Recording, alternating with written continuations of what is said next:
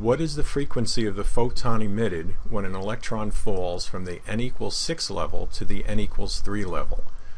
And you can see here we've given Planck's constant in electron volts dash seconds. Normally it's in joule seconds, but when we work at the atomic level we're using electron volts. So that means Planck's constant is different from what you're accustomed to seeing. So we use this equation here.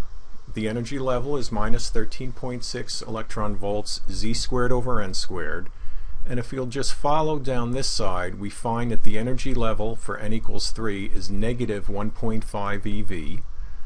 And for the n equals 6 level, it's negative 0.378 eV. We find the change in energy because the frequency of the photon emitted depends on the difference of the energy levels that it transits. So the frequency is delta E divided by Planck's constant, which we have here.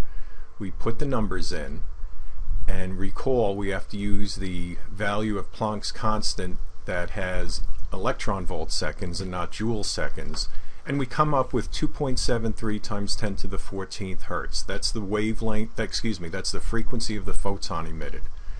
And again, don't worry too much about the negative signs here, because actually the answer is negative. That just means that the energy of the atom decreased as it emitted the photon.